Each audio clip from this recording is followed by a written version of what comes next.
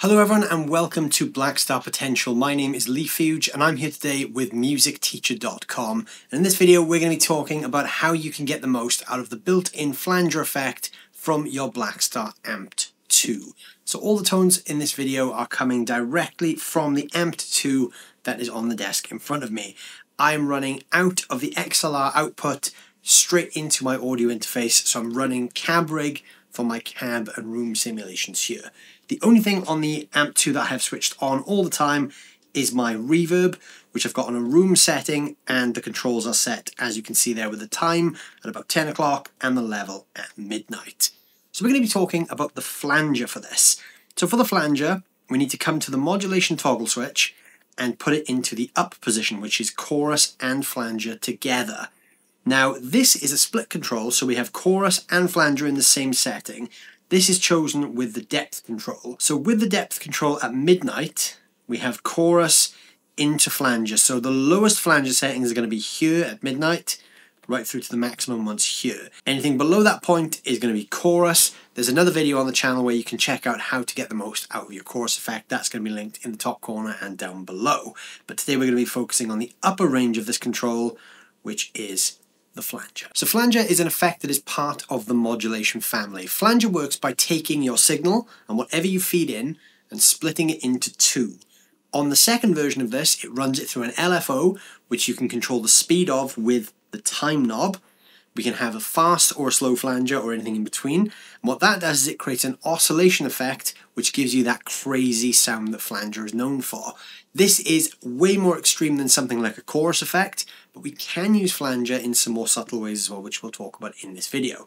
The first way we're going to talk about is using flanger with a overdriven rock tone. This is a very similar approach to how Eddie Van Halen would have used flanger, so we're going to be using the time quite slow, so I've got that set on about 2 on the screen here. The depth control I'm going to set to 3, and I'm also going to set the level to 3 as well, like so. So the overdriven rock sound I'm going to be using is this.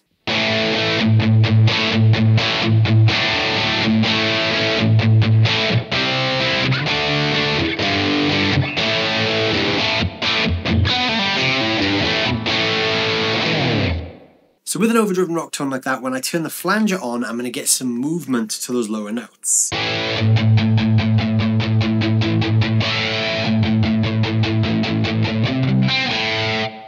This is the LFO at work. So what happens there is, because I've got the time quite slow, the LFO is slowly modulating that second signal. So we get this little sweeping sound that goes on behind the existing guitar signal.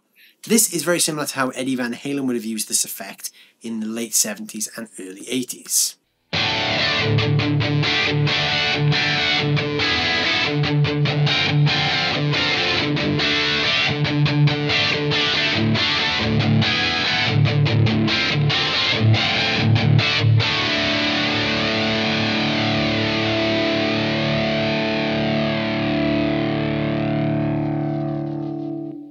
So now I'm going to show you how to add some shimmer and movement to your clean sounds with flanger. So the time is once again going to be quite slow, we don't want it too fast here.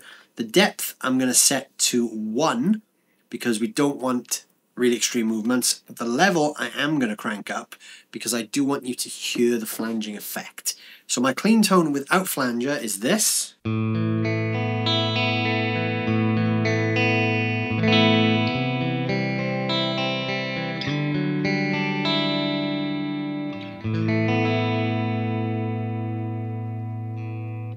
So with the flanger in those lower settings, we're now going to get a nice shimmer to that tone.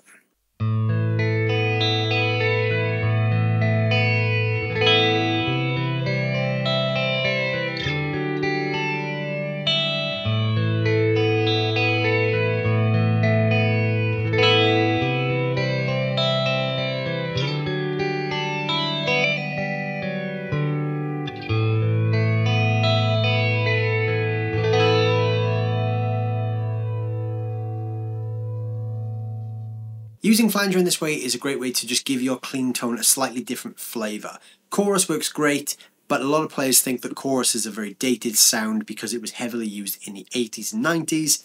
Using a subtle flanger like this is a different character to your clean tone, and it's a great way just to change up how your clean tone sounds. You can also use a subtle flanger effect with lead tones. So I'm going to leave the time and the depth in the same place, but I'm going to bring the level down a little bit. I'm going to put that on 6 because I don't want that to be overbearing. So if I play an overdriven lead without the flanger, it's going to sound like this.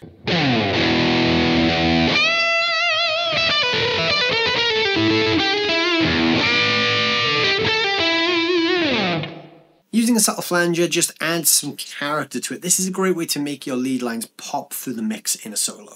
With some subtle flanger, it sounds like this.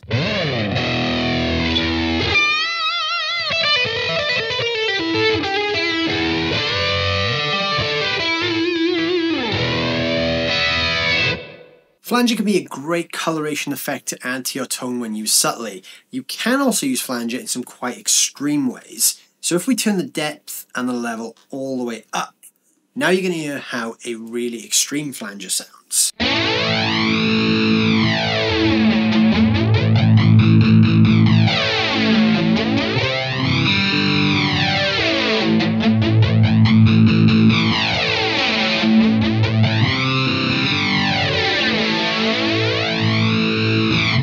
That sort of sound is very typical of how we think of a really extreme flanger from the 1970s. It's almost a really intense oscillation of the LFO there because the depth is up full. If we turn the time control up, that gets even wilder.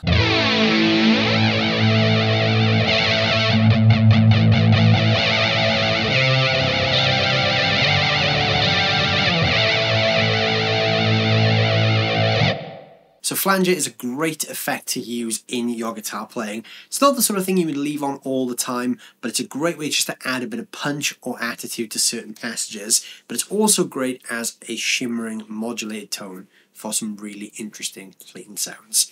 Let me know down below in the comments what your favourite songs or riffs that use flanger are. If you've enjoyed this video, don't forget to hit the subscribe button on the Blackstar Amplification YouTube channel. There's a bunch more videos just like this one. And if you're looking for a music teacher in your local area, please check out musicteacher.com. Check out the network of great guitar teachers all around the UK waiting to help you guys out. Thank you so much for watching, and I'll see you soon.